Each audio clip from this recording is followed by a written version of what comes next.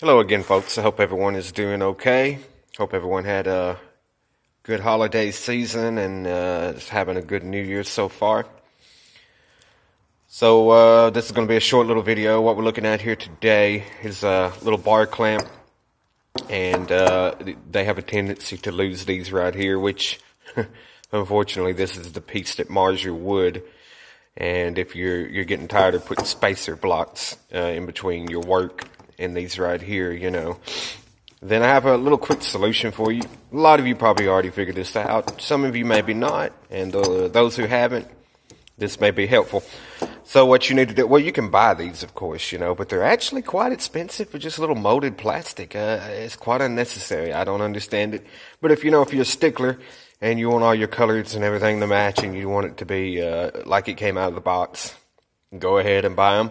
But if you're not, and you're more like me, and you just don't want to spend $8 on a pack of, 4 or whatever, just take you, yep, there it goes. Let me track that down.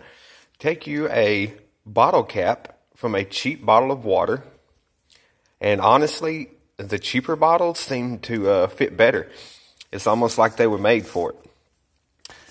So they fit perfectly.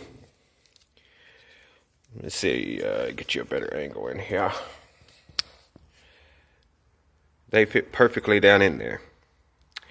Now, if you don't want to bond them permanently, well, you can just remove them and maybe keep a little box of these caps laying around for when you want to do that. If you have maybe plans of buying the actual aftermarket one someday, that's fine. But as for me, we're going to put a little CA glue in here. And we are going to put these on. Tighten them up to itself, like so. Sorry for the camera work. I am working on a tripod, guys, I promise. And tighten it down, and just give it a little time.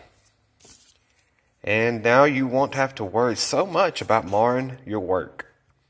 I call it marring. Some people call it denting or scarring. I don't even know if marring is a real word. I'm from the South, in case you haven't noticed.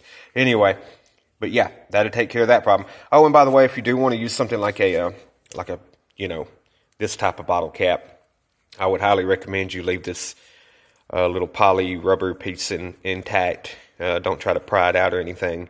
It bonds, for some reason, much better to most adhesives than the actual plastic does. But yeah, I hope this helps somebody. Have a good day, and I'll see you soon.